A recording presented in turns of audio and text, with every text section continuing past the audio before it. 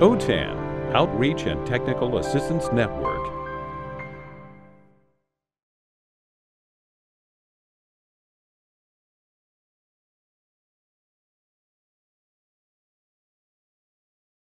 Good morning, everyone. My name is Jen Griffin. I am the DLAC lead and GED teacher and lead teacher for Moreno Valley Community Adult School. And we're excited to be here today to present our project, our mid-year review for Bridging the Pharmacy Tech Gap. Before I introduce the rest of the team, I do want to tell you in the chat, I just put the link to a Google Doc, and it will take you to all of the links that you'll see as we go through our presentation. So you can go and explore those on your own time. Our team members include Dr. Patricia Bazanos, our principal, Lolita Anderson, our ESL teacher and ESL department chair. She's here presenting with me today. Cynthia Canchola is our CTE pharmacy tech teacher. She is not here, but she worked in partnership and collaboration with us as we kind of went through this whole process. And then I am also joined by Jennifer McGrath, our GED teacher and lead teacher. Oops. Go ahead and do the next slide for me because I can't change it. A little bit about our agency. Moreno Valley offers adult basic education classes, English as a second language, high school diploma, high school equivalency or GED, and our career tech ed department. Currently, we have 696 students enrolled in a virtual, 100% virtual program. Prior to the COVID pandemic, we averaged about 1,000 students who would come to an either morning or an afternoon, evening session. And then COVID hit and we had to pivot. So prior to COVID, we were 100% face-to-face. We had two programs, a high school diploma online and a GED online section that was sort of hybrid, but not really. Those were the only two programs that we had that had any type of online component. The pandemic required that all of us really just pivoted and did everything that we were doing in the face-to-face instruction and turning it into a technology based setting, which was a lot. So this DLAC course that we took with Destiny Simpson and Dr. Porter and our coaches and OTAN, it really helped us address these issues and rethink how we were going to do this as we move forward. And we'll get more onto that in just a minute. And so to introduce our pharmacy technician program, we have had this program in existence in our school for the past 3 years. It is a 9-month course internship and includes an internship where the students actually go out into the pharmacy in the pharmacies and learn more about and get on the job site experience and towards their hours for total certification. In order to be in this program, they have to have a high school diploma or equivalency and a valid social security number. And upon completion of this program, they are able to earn their immunization certification, which is where they're able to actually give shots in the pharmacies, which is helping out in the wake of the COVID situation.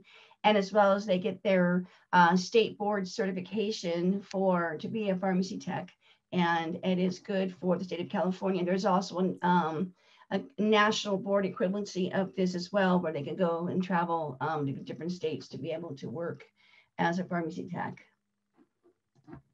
Yeah, and here's some pictures of some of our students, and this is pre-COVID, so that's why they don't have their masks on. So these pictures were taken pre-COVID, and you can see here, and outside of our classrooms, some of our cohort students, and we have students that are practicing learning how to do their measurement of their counts of their medications, and as well as how to weigh the different medications for compound medications where they have to put different ones together. So this is part of their training they do on site in the class, and they take this experience out into the field.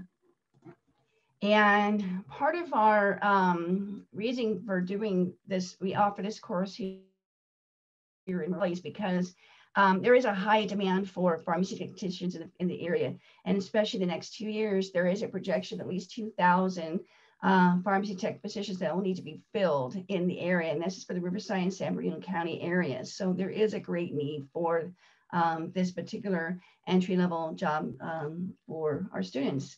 And with that being said, and because of the fact that there is going to be a greater demand for helping out our medical offices and helping to provide vaccinations, our pharmacy techs can be certified to give those shots as well in the pharmacies. And this is a picture of one of our students down here who actually graduated from our program, and she works in the field.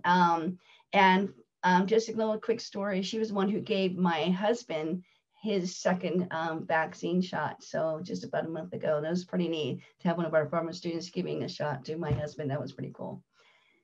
So,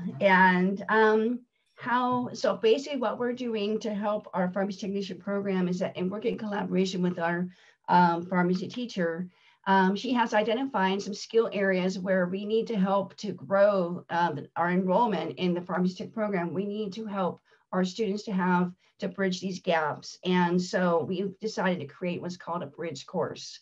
And in doing this bridge course, we've identified 5 gap areas that will help our students before they make the transition to go into the actual pharmacy tech program. So what this is, we are developing a customer service course so they can learn a little bit about what it's like to be behind the counter and communication skills and whatnot.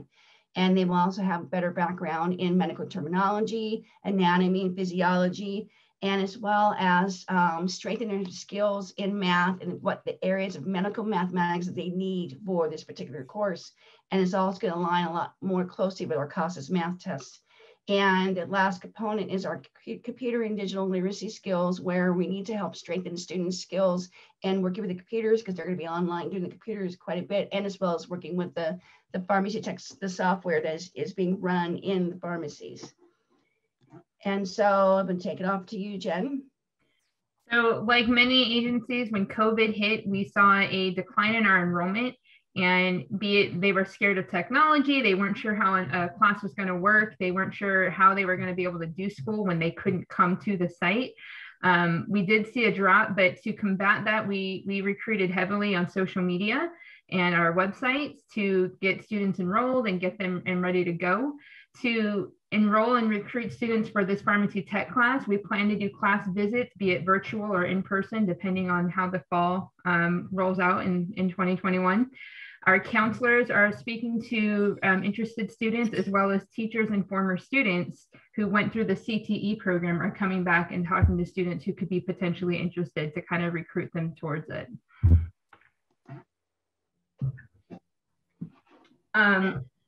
We also noticed that we had some gaps in our students' digital literacy skills as far as how are we going to do school. Like all of you, when we pivoted to Zoom and online instruction, we really did struggle getting students into the site, how to get to Google Classroom, how to log into a Zoom. And there were several hours of myself and other teachers sitting down with students one-on-one going through how to do that. So to mitigate some of the frustration experienced by students and by teachers, we put together this technology orientation website. It's also on that Google Doc that I just sent you. And here it houses just some basic how-to videos, how to log into school account, Google, the ins and outs of Google Classroom. And we use this just as a reference for teachers and staff alike to reference, and then they could give this website link to their students, and it's also synced to our school website. If you don't have YouTube, if you're not using it, I encourage you to. There's a lot of great stuff in here. But something that we are most proud about is not only did we make these as a staff for our teachers and students to use, but some of our students took the initiative and decided that they were going to help out. So with that, Lola, could you please talk about these student created tutorials? Yes, of course. So by now you are fully aware that digital literacy is a valuable tool for lifelong learning. So once you get your adult language learners to buy in, it's important that you're conscious of the devices that they're using. And that brings us to the student created tutorial. So I got my students to buy in, and I had over 30 students joined on Zoom. As soon as I asked the students to use the annotation tools, I had students asking for help. I realized I was helping them based on the device I was on. Other students were trying to get, trying to help based on the devices they were on. So one thing before this Zoom chaos, turned into Zoom chaos, I thought, we all know how to use YouTube, right? Yes. Okay. So I asked the students to open up a new tab and basically search for tutorials based on the device that they're on. So we use Burlington English, we're on Zoom, and we use Google Classroom.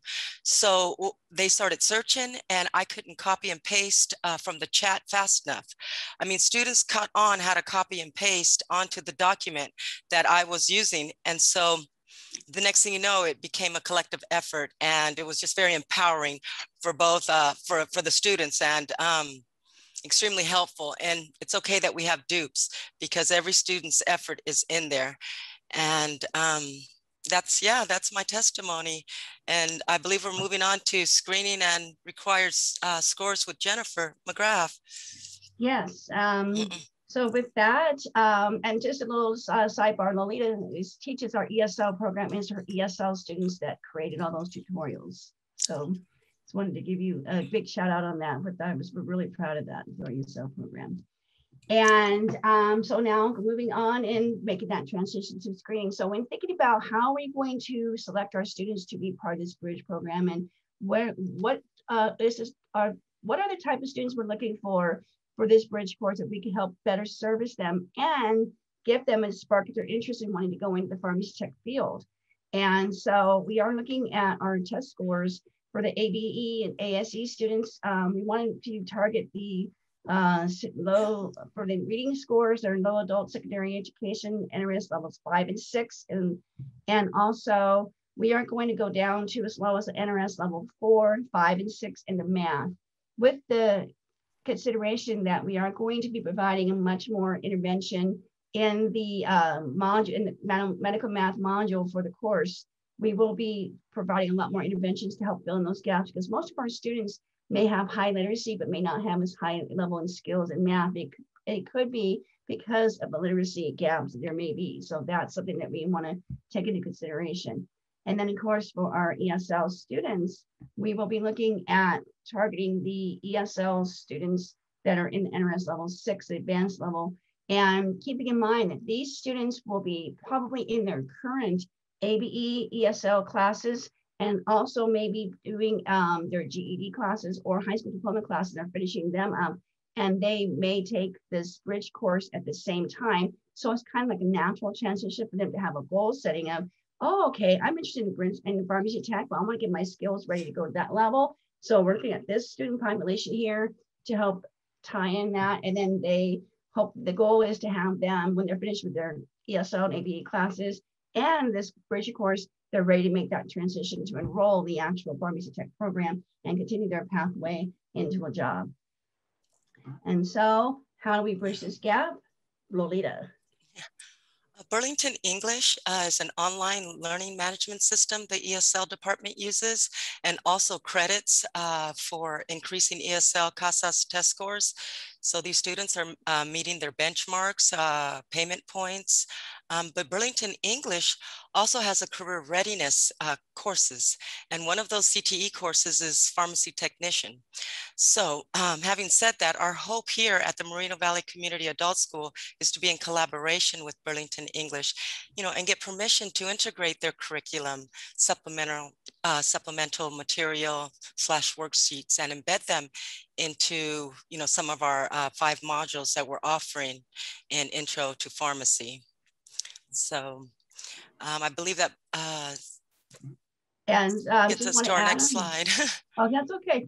I just wanted to add on to that as well, and is that in addition to using Burlington English as one of our resources with just the pharmacy tech soft skills component of it, we are also going to be blending in a variety of different resources of curriculum. We're going to be using the actual pharmacy tech curriculum to build in for the medical, for the anatomy and physiology, and as well as for the medical mathematics components. We'll be using Aztec sources and a variety of other teacher created resources. So it's going to be a blended of a variety of curriculum for these modules. And then with that, the whole goal is that we're looking at some outcomes, hopeful outcomes here for this is the main idea is to increase and sustain enrollment in the pharmacy tech program. We want to expand that and create more enrollment for this course. and also, of course, to support the increasing job market demand for pharmacy technicians in the Inland Empire region, which includes the city of Moreno Valley. And with this in mind, we're hoping to expand our medical pathways and build further bridge courses to create and expand our medical pathways into medical billing and coding. Phlebotomy, we do have a phlebotomy program on our campus. We want to create bridge course for that program as well. And for hopefully a future medical assistant program in the future.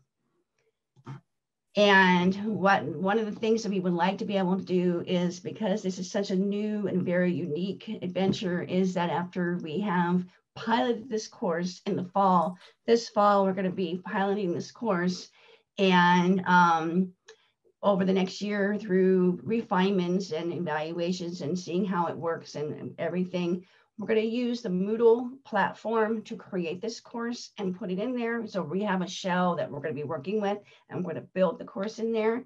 And after it's all said and done over the next year, after the second year of our cohort, we would like to put this out on the public domain and put it out there and offer it for other adult education agencies across the country to have access to it, to see if it's something that could be helpful for their programs as well. So kind of giving back to the community what we have gained from our DLAC program. We want to give something back. So this is a very exciting venture that we'll be doing. And Jen. So the long and the short of it, I know we're running low on time. So the DLAC process and the OTAN course, without this program and these courses, we wouldn't be here today presenting to you about the bridging the pharmacy tech gap. We wouldn't be able to do that. To date, we have developed our orientation materials, and we've worked it into our master schedule for fall of 2021. This whole process assisted us in developing our leadership and presentation styles and communication styles. And the work that Dr. Porter provided allowed us to really see where our strengths were in different areas of ways we needed to approach tasks. And then all of our DLAC trainings allowed us to learn and network with other adult agencies and pull ideas together, because, you know, it's really better to use more than one brain, right? The smartest person in the room is really the room. So that's really how DLAC and OTAN assisted us. Jen, if you could move it on to the next. There you go. Sorry. So a special thanks to Dr. Porter, Destiny Simpson, Netta, Penny, and all of OTAN support staff, and a special shout out to Coach Susan Greer. The development of this course would not be possible. And ideally, these resources provided valuable insights to what we need to consider and how we can build this course from the ground up. So thank you so much from the Moreno Valley Adult School team.